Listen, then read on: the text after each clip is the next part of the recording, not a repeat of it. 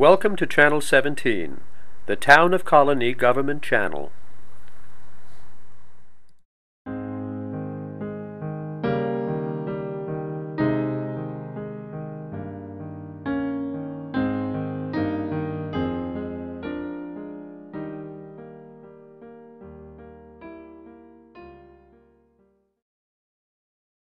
And today he's going to be talking about a 800-page history book by Doris Kearns Goodwin, Team of Rivals. So here's Mr. Taormina again.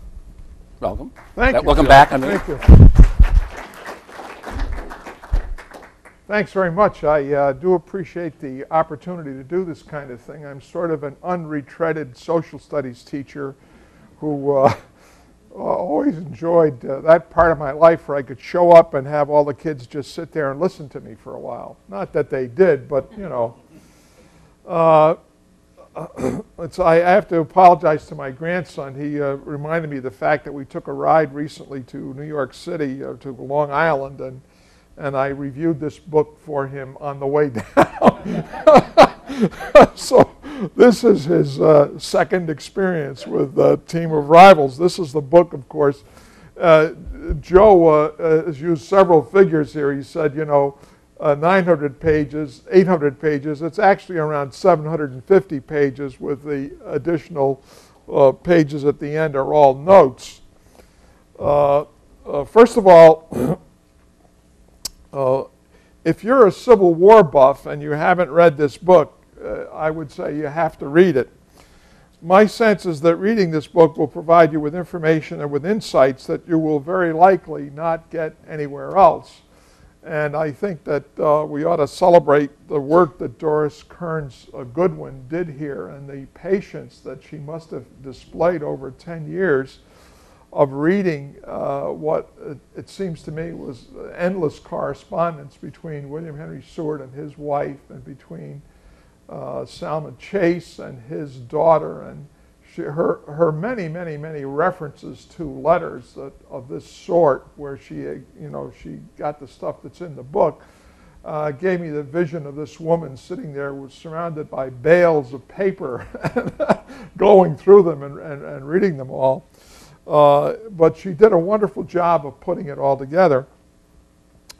Secondly, as I embarked on this little enterprise, it occurs to me that it's useful to recognize that this book is not a novel. Novels, of course, are fiction, which means that the writer observes human behavior, a lot of different people under a lot of different circumstances, then creatively, using his or her imagination, produces a character to entertain, amuse, or inform the reader. This is history, real people doing real things, but I make the comparison with a novel because for me the book grabbed me like a novel.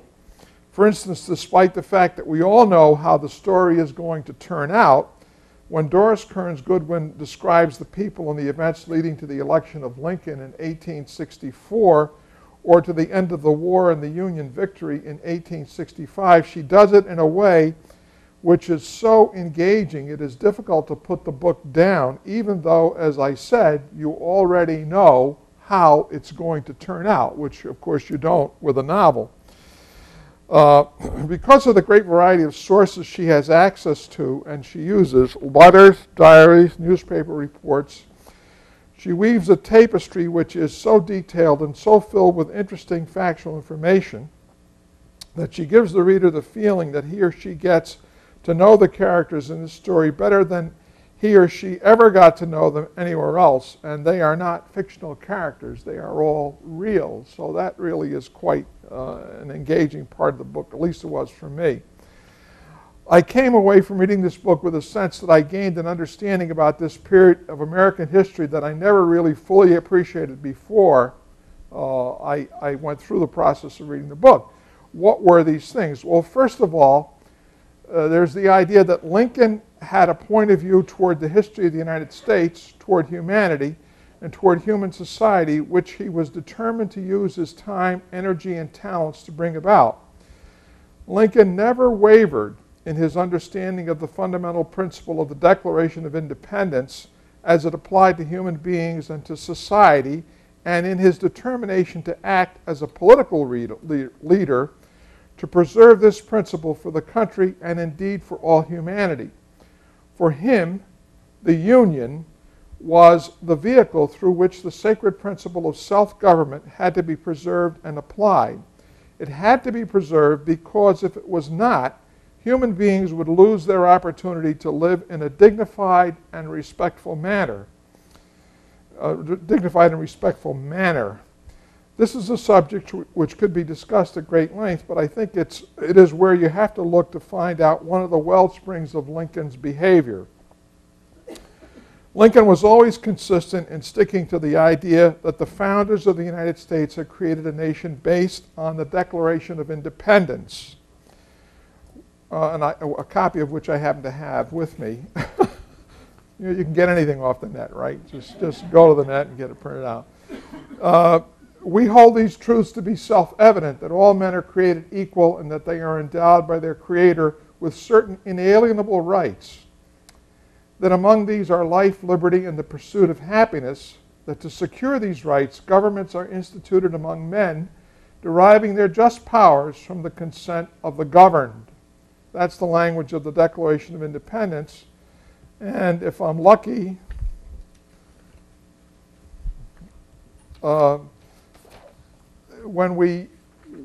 course, one of there's a book I read recently about Lincoln's speeches, which includes all the speeches he made. But the one that most of us probably remember, of course, is the Gettysburg Address. And when he begins the Gettysburg Address, how does he begin it? He says, 67 years ago, our fathers brought forth on this continent a new nation conceived in liberty and dedicated to the proposition that all men are created equal.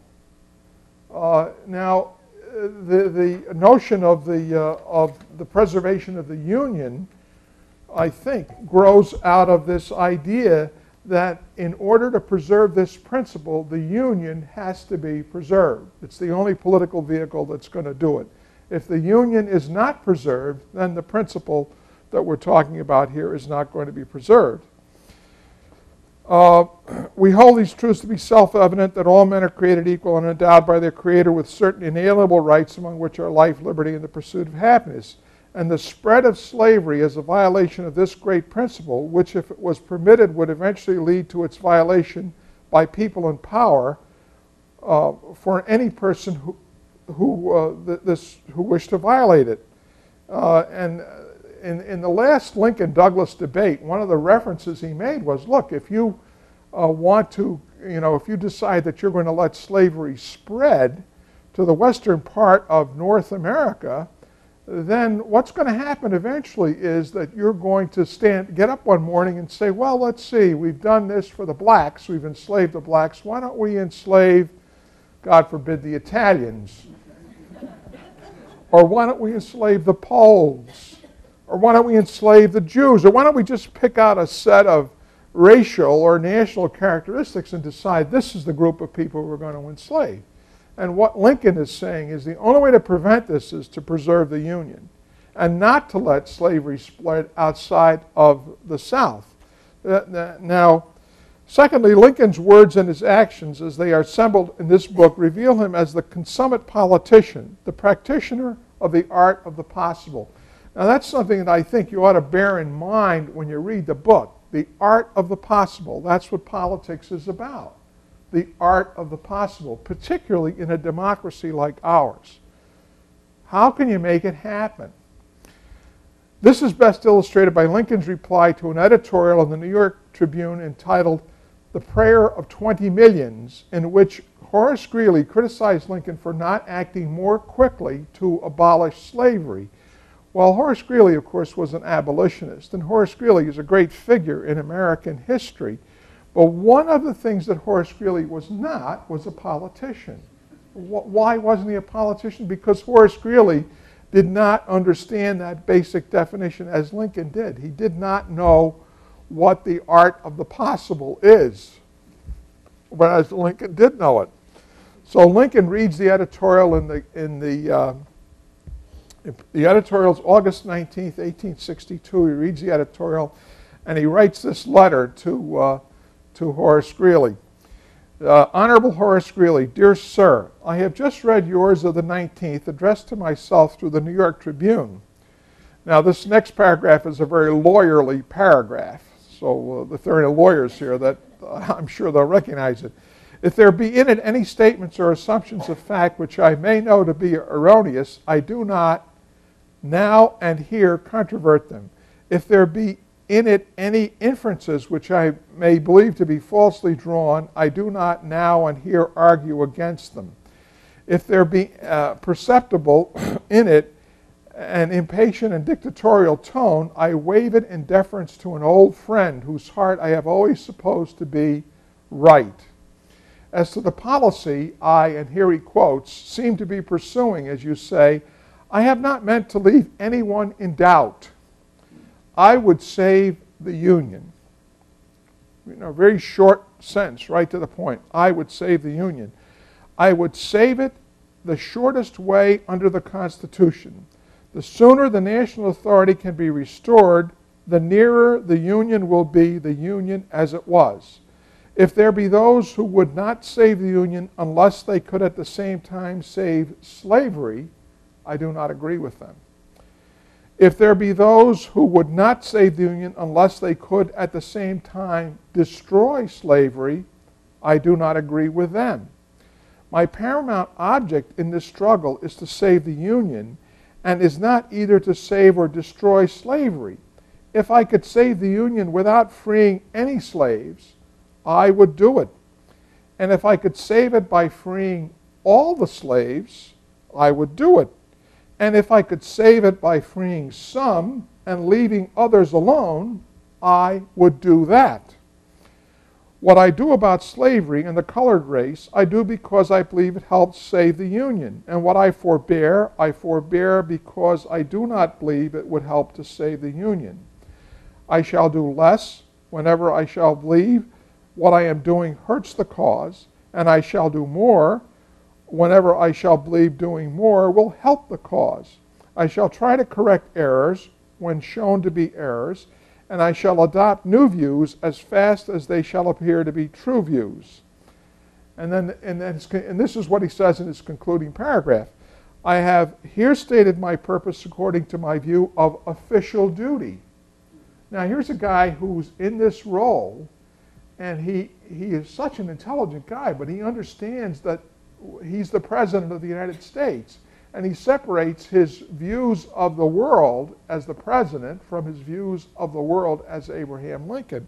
And he concludes, and I intend no modification of my oft expressed personal wish that all men everywhere could be free.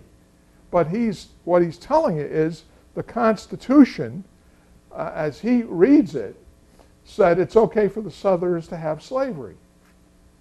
But as he reads it, it's not okay for them to spread slavery to the rest of North America.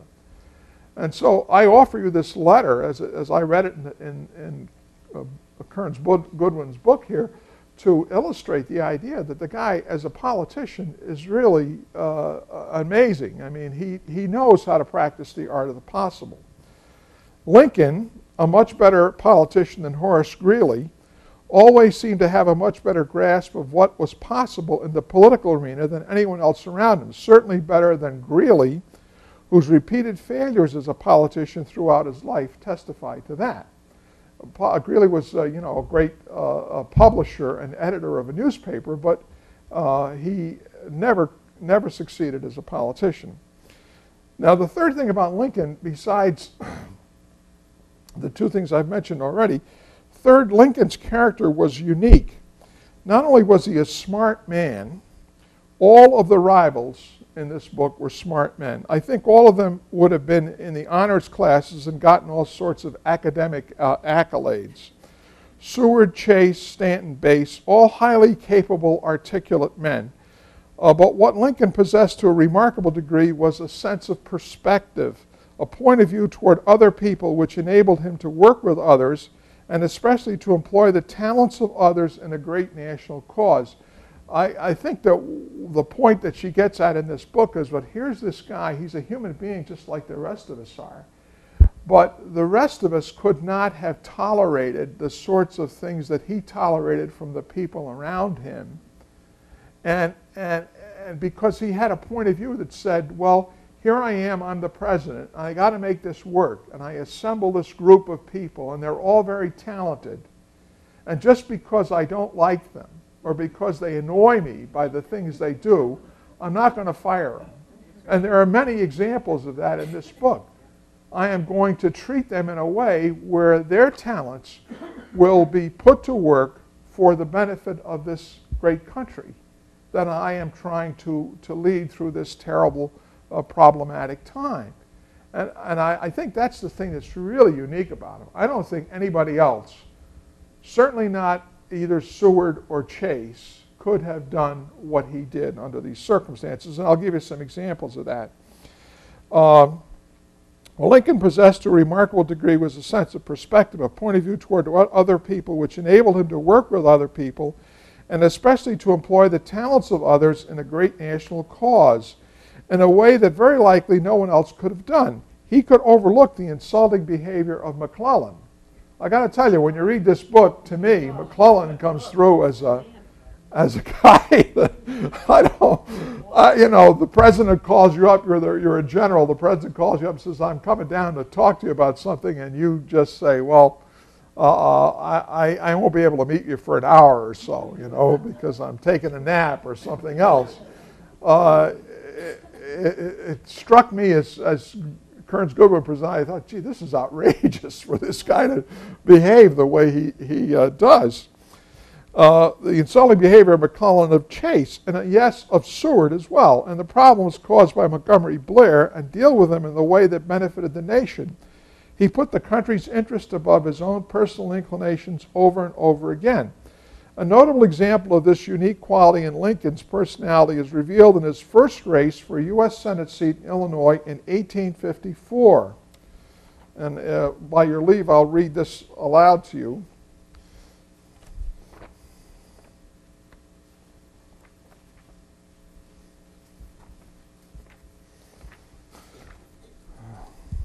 Now, what happens here is, just to give you a little bit of a quick background, when people ran for U.S. Senate in the 19th century, the senators were not elected by a popular vote. They were chosen by a state legislature. That was true in New York. It was true all over the country, but this was what was happening in Illinois. So Lincoln wants to be a senator. And without prolonging this any longer, he realizes that in order to become a senator, he has to get 51 votes in the state legislature of Illinois. To reach a majority of 51 votes, Lincoln would have to hold together the fragile coalition comprised of former rivals in the Whig and Democratic camps who had only recently joined hands against the Nebraska bill. The issue here is the Kansas-Nebraska Act. I don't know how familiar you are with that, but that was a law that was sponsored especially by Stephen Douglas. And basically what it said was, let the people in the territories choose their own solution to this problem of slavery. They can get together and they can vote whether they want to be a slave state or a free state. Remember, that was a different direction than the one taken by the Missouri Compromise in 1820. Because the Missouri Compromise said that, north of a certain line, there would be no more slave states. Well, anyway, these folks are against the Kansas-Nebraska Act. That's what Lincoln's trying to do, is to make sure that slavery does not spread any further than it has already spread in the western part of the United States. Led by the governor, the senators marched into the House chamber at the appointed hour. When all were sworn and the balloting began, on the first ballot, Lincoln received 45 votes, so he's 6 votes short of winning, against 41 for the Douglas Democrat, James Shields, and 5 for Congressman Lyman Trumbull. The 5 anti-Nebraska Democrats who voted for Trumbull were led by Norman Judd of Chicago. They had no personal animosity toward Lincoln, but having been elected as Democrats, they could not sustain themselves at home, they claimed, if they were to vote for a Whig for senator. Remember, Lincoln was a Whig. We get into all sorts of stuff here, don't we? And the Whigs, of course, later became Republicans. If the ballots were in the ballots that followed, as daylight gave way to gaslight in the Great Hall, Lincoln reached a high point of 47 votes, only 4 shy of victory. Nevertheless, the Little Trumbull coalition refused to budge, denying Lincoln the necessary majority. Finally, after 9 ballots, Lincoln concluded that unless his supporters shifted to Trumbull, the Douglas Democrats, who had, as expected, switched their allegiance to Madison, would soon choose the next senator. So Lincoln's perception is that even though he has all these votes, the cause that he's interested in supporting is going to lose unless he changes. So what does he do? He takes his 47 votes and gives them to Trumbull. So here's a guy with 4 votes. Lincoln turns around and gives him 47 votes. Trumbull is elected senator.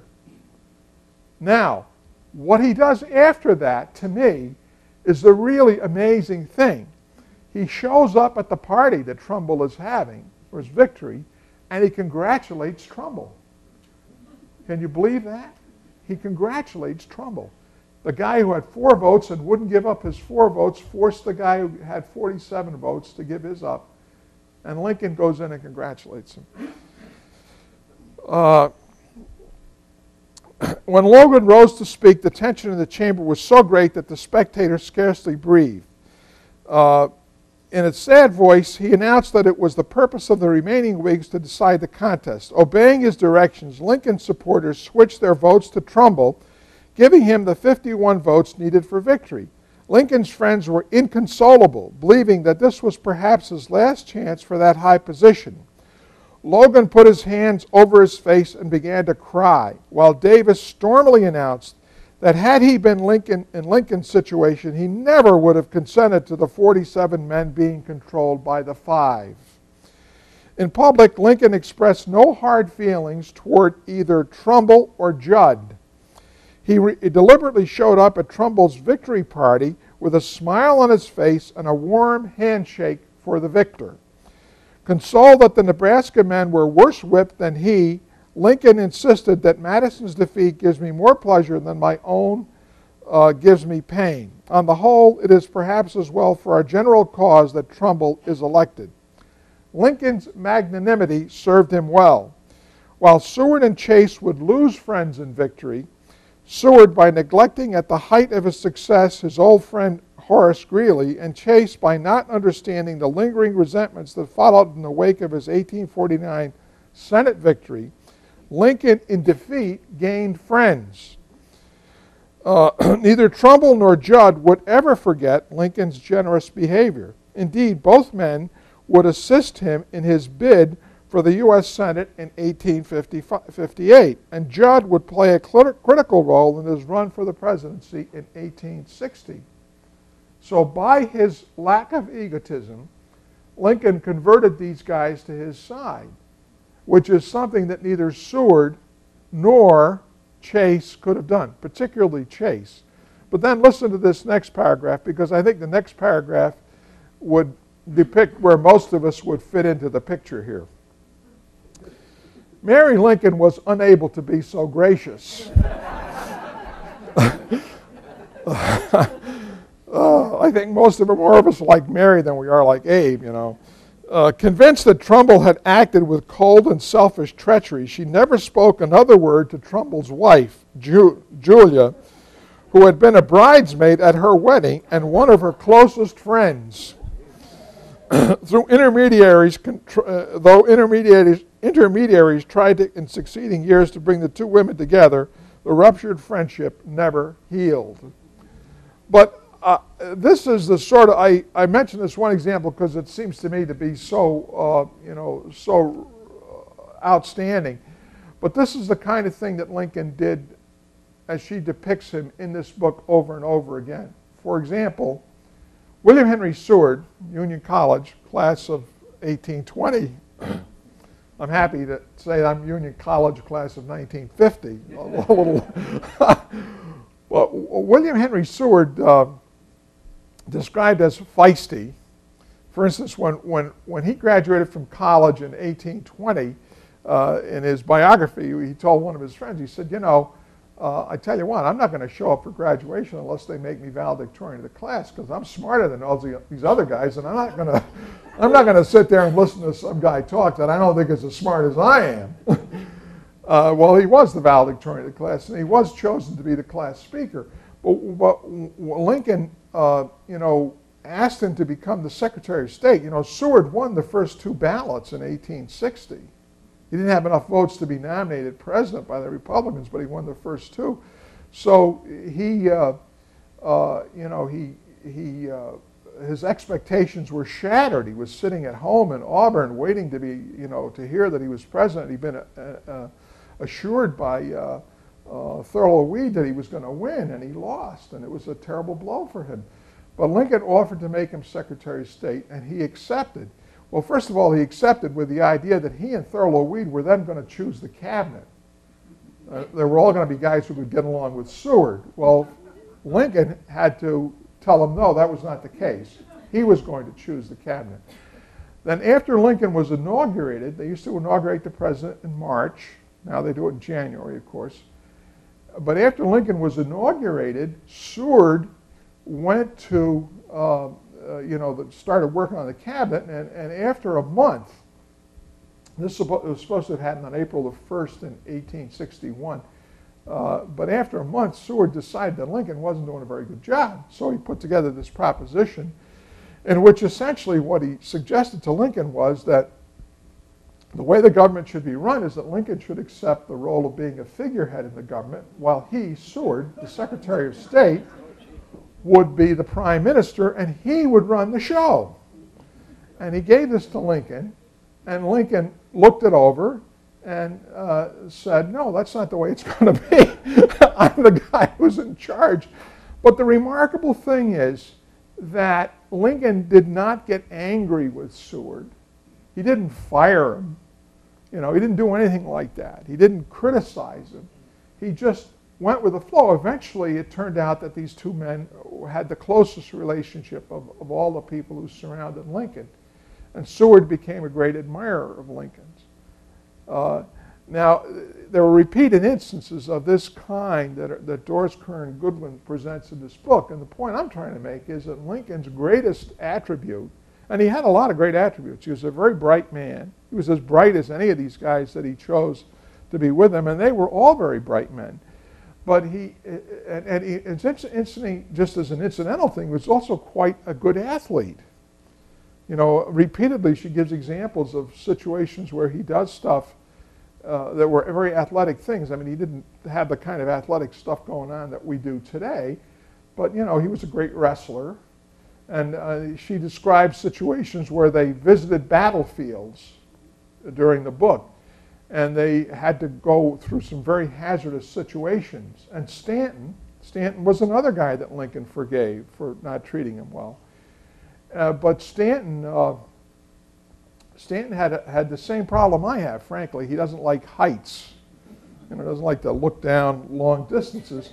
And he would get dizzy and have a lot of trouble, you know, crossing these bridges and doing stuff like that. Lincoln never had that problem.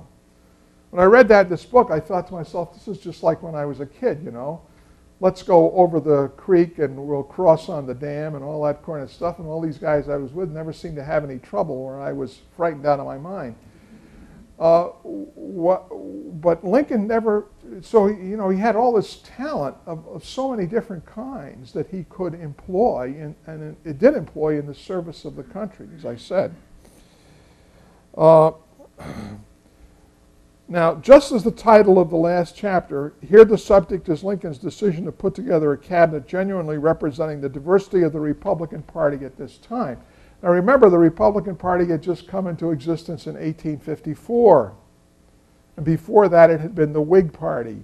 And the cabinet that he was putting together consisted mainly of men who were united in their attitude of opposition toward the spread of slavery. So there were Democrats as well as former Whigs, as well as Republicans. So there's great variety of people. He is not trying to make himself comfortable. He is trying to serve what he perceives as the best interests of the country. He gets into negotiations with all the people involved, how he approached them, what he said, what they said. Then the country begins to, then as he's putting the cabinet together, the country starts to disintegrate. The southern states pull out, and then he gets into Seward's role in the Senate. Seward was like the leading guy, speaking on behalf of the Republican Party in the Senate until Lincoln was inaugurated. Seward's efforts to conciliate with Southerners actually did him a lot of political harm, because the people who saw Seward as an abolitionist were really quite disappointed that he went so as far as he did in trying to conciliate with the South. But Seward was doing really what Lincoln thought should be done. That was to try and save the Union. But Seward's efforts at conciliation failed. Individuals managed to persuade him to accept the roles he wanted them. He persuaded all these guys to accept the roles he wanted them to accept. There's a great comment on Seward and Weed, who felt they should have had a hand in putting together a cabinet to make Seward comfortable. But Lincoln said no, that was his job. Sort of a gradual process of discovering Lincoln's greatness, intellectually, humanly, and I think especially morally. He seemed to be able to resist his own egotism and always come down on the side of doing what was right. Doris Kearns Goodwin provides us with biographical sketches not only of the rivals, who are Seward, Chase, and Bates, but also with other members of the cabinet, particularly Gideon Welles and Montgomery Blair, and most importantly, Edward Stanton. As she perceives what happened in his relationships with each of these men, Lincoln won each of them over, so that except for Chase, each of them became a genuine admirer of his as a result of the way he treated them and of the way they observed he conducted himself. The book ends on the sad note of the assassination of Lincoln and the brutal attempt to assassinate Seward.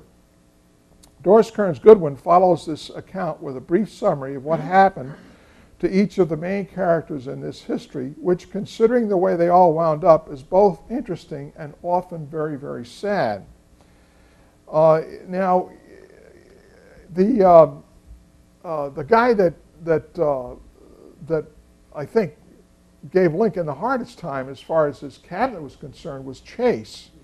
But Chase was a brilliant man, and Lincoln recognized Chase's gifts. And I think Lincoln felt that he needed a guy like Chase to be, to run the financial affairs of the country during a very perilous time. Now, Chase resigned 3 times. And 3 times, Lincoln talked him out of leaving the cabinet. Then he resigned a 4th time. And the 4th time Chase resigned, Lincoln surprised Chase by accepting his resignation, which kind of took Chase aback. But then, to follow through on this, and again, it's another example of Lincoln's lack of egotism. I mean, I think most of us in this kind of relationship that Lincoln had with Chase, most of us would have said, "Goodbye, brother. Don't darken my door again." But what did Lincoln do? Lincoln made Chase the chairman of the Supreme Court, the Chief Justice of the Supreme Court. And Lincoln had an opportunity to make Montgomery Blair the Chief Justice of the Supreme Court. And from what I read in the book, I get the feeling that on a personal level, Lincoln's relationship with Blair, who was the Postmaster General and who did an outstanding job as Postmaster General during the Civil War, for the country, just reorganizing the Postal Service and making it much better. But Lincoln looked at both of these guys and decided that Chase would be a better Chief Justice than Blair. And again, an example of how he brilliantly, it seems to me, served the interests of the country. in spite of the fact that, most of us could understand if Lincoln said, no, I don't want anything to do with this guy. He's just an egotistical so-and-so, and he's always given me a hard time, and I'm glad to get rid of him, which is the way I probably would have reacted. But that's not what he did. He said he's the most capable guy there is in the government for this particular role, and he's the guy I'm going to give it to. Again, an example of Lincoln's. Chase's daughter was like the rival of Mary Todd Lincoln, in the sense that she was a beautiful girl and an outstanding social leader, and she came to such a sad end. You read these stories about these people, my God, it just is so gripping to hear about this. She wound up marrying a senator from Rhode Island whose name was Sprague, who was a very wealthy guy, and who had a textile business up there. Was and it was a United States senator as well.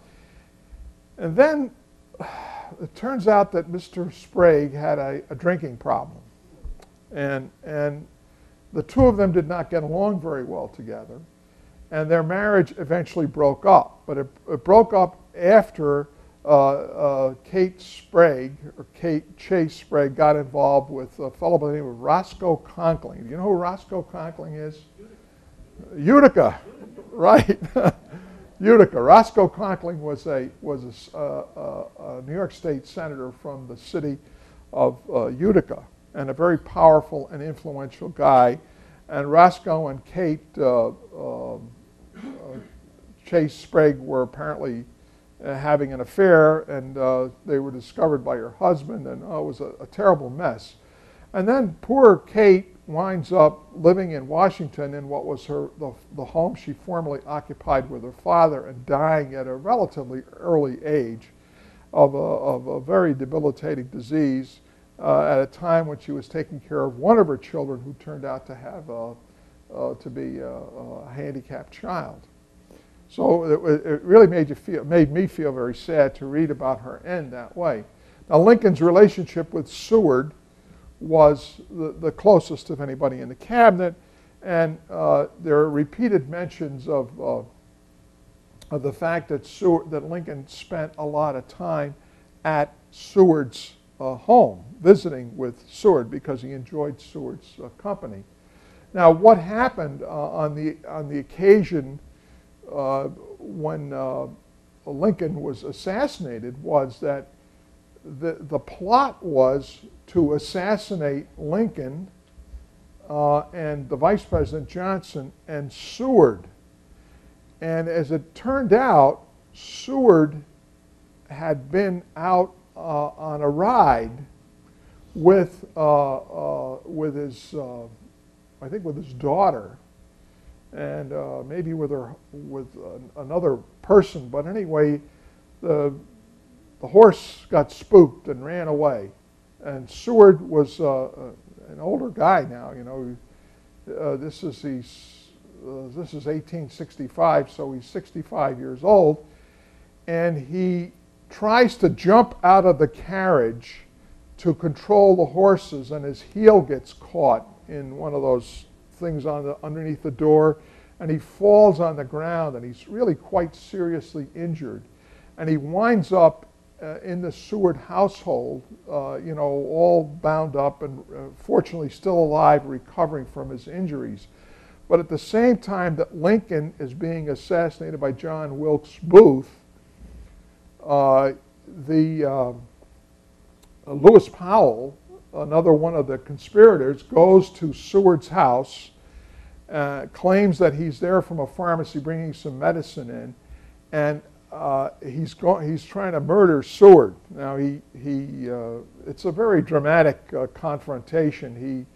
He assaults one of Lincoln's sons, fractures his skull by striking him on the head with a pistol. Fortunately, the pistol did not go off. So, and the son, another Union graduate, Frederick Seward, the son eventually recovers from his injuries, but he breaks into Seward's room, and he has a Bowie knife with him, and he attempts to assassinate Seward. Now here's the irony of it. Seward is all bound up and he has this iron thing on which is supporting his jaw because his jaw was broken in the accident. And when the guy strikes out at him with his knife, the iron contraption that he has on his head diverts the knife. So even though he is badly wounded and bleeds a lot, he's not killed. And Lewis Powell runs away. Well, eventually, of course, all these folks are caught up with, and you know, of course, what happened to John Wilkes Booth. Incidentally, the couple who was with Lincoln that night, that was Ira Harris, resident of Colonie, Ira Harris's daughter, and her husband, Ira Harris's stepson, were with Lincoln at the time that Lincoln was assassinated. And Thurlow Weed, who played such an important part in Seward's life and in the Republican Party and in the Whig Party before that, is another guy who lived here in Albany, published an Albany newspaper, is buried at the Albany Rural Cemetery. I think I've gone about as far as I ought to go. If you have any questions, I'd be glad to try and answer them. Yes? Does the book read like a history book or like a historical novel? Because I just finished the biography and it was as dry as dust. Well, I don't know. It's it's a lengthy book, but to me it read more like a historical in the sense, as I said at the outset, like a novel, in the sense that I think that because of her research, she's uncovered so many things about these people that we would not otherwise know. When you get into this stuff, well, I still feel irritation over reading about McClellan, for example, and McClellan's treatment of Lincoln and McClellan's treatment of other people now. MacArthur. Well, Truman. MacArthur with Truman, right? Right. Yes. I had a couple of comments I wanted to offer along some of the themes that you mentioned. Sure. Concerning Lincoln's ability to appreciate the opinion of other people and the feelings of other people and not allow his own being upset to cloud his judgment. One, the way he reacted with General Fremont making his declaration earlier in the war because he was trying to keep together the coalition of the borderline states that hadn't seceded but that were holding slaves.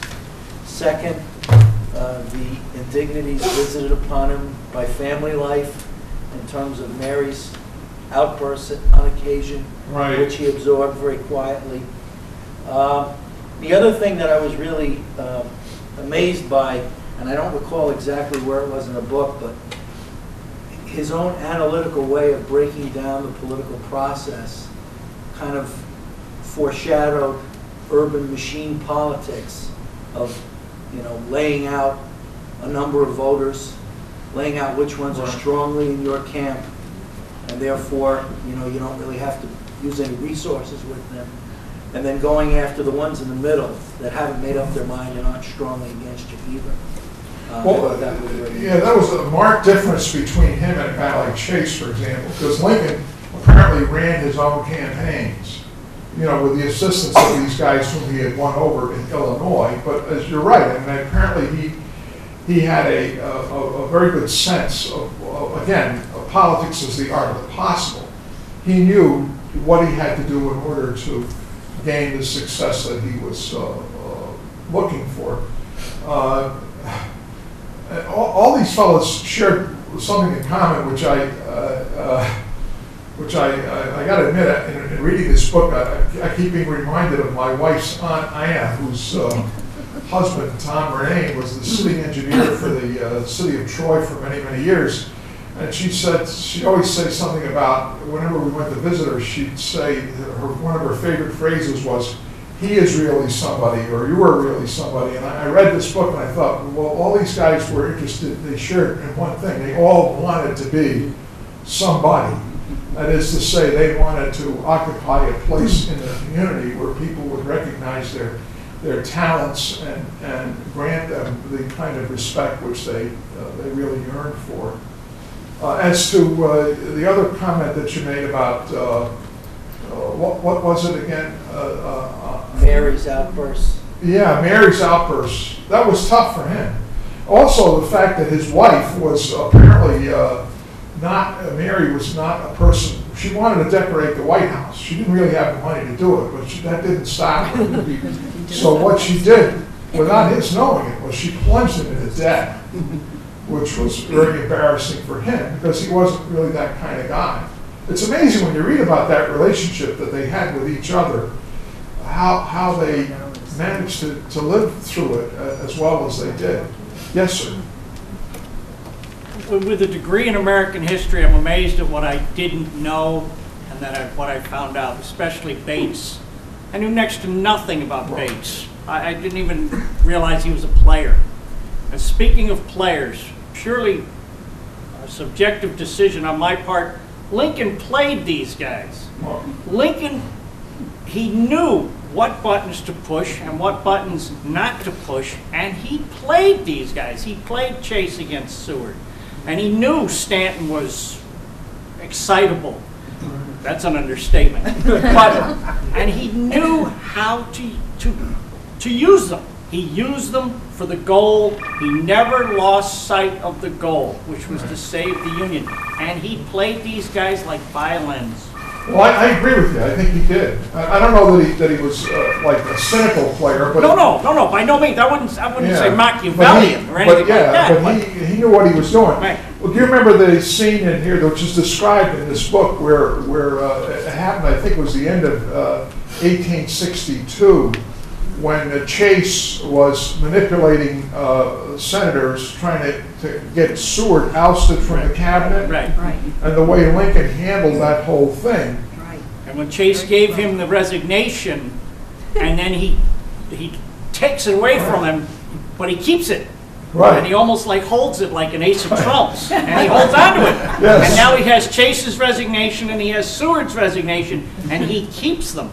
And he knows that he has them, and he gets ready to, I go back to the same phrase, when to play it. Right. Well, I think your observation is a very good one, but that's a great example of what you're talking about, that he handled that in the way that he did. Yes, ma'am. Well, between the book, 1776, and this book, I wonder how we ever became the country that we are. Well, it certainly is a challenge.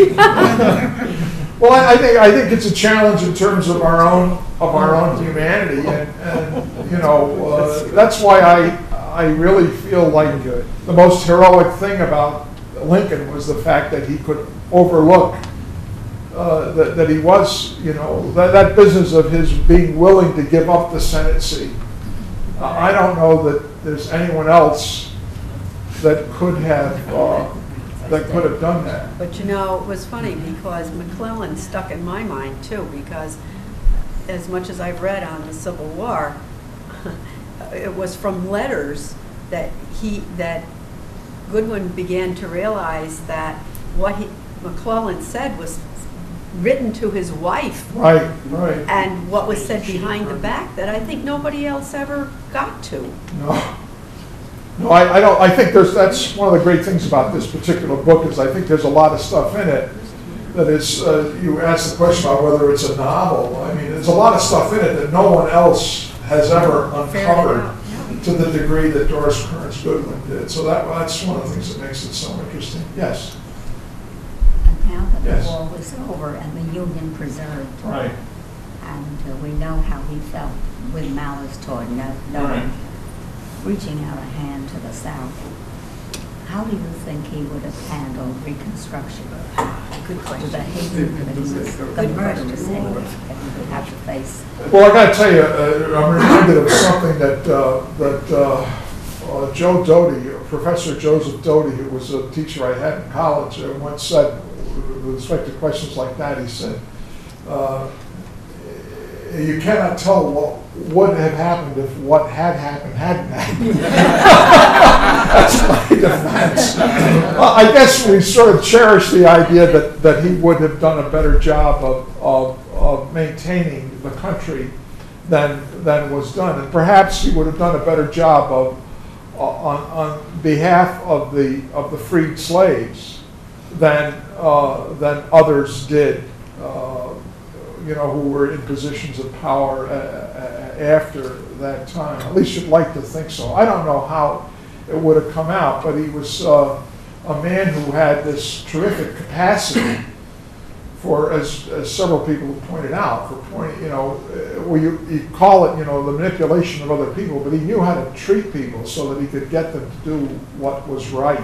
It's interesting, I think I mentioned this to you before, that Frederick Douglass, who went to visit Lincoln, Frederick Douglass comes out of a situation where he talks to a lot of abolitionists, and yet Lincoln is not an abolitionist, but Frederick Douglass makes the comment that he was more comfortable in Lincoln's presence as a fellow human being, without respect to the difference in color, than he was in the presence of these folks from Massachusetts, whose names do not occur to me at this moment, who were abolitionists and were very strident in their effort to get slavery abolished because they felt it was a great moral evil.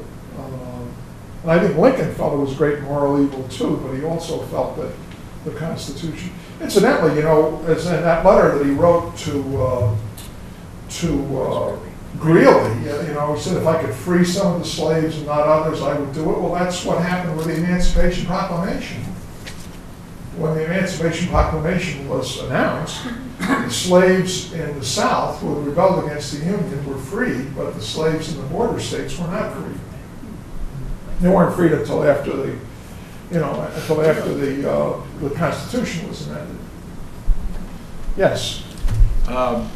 Thinking of current history, which is unfolding now, does the book mention the small splinter group who in 1862 was interested in impeaching President Lincoln for exceeding his congressional or his constitutional authority, perhaps? I don't recall that. No. No. I didn't know that there was a small splinter. I have read about that. It's about the size of the current splinter group who was interested in the same thing. Right. No, I don't remember reading that. I don't remember hearing about it anyplace else, to be honest with you. Well, folks, I guess this concludes our get together today. Thank you all very much.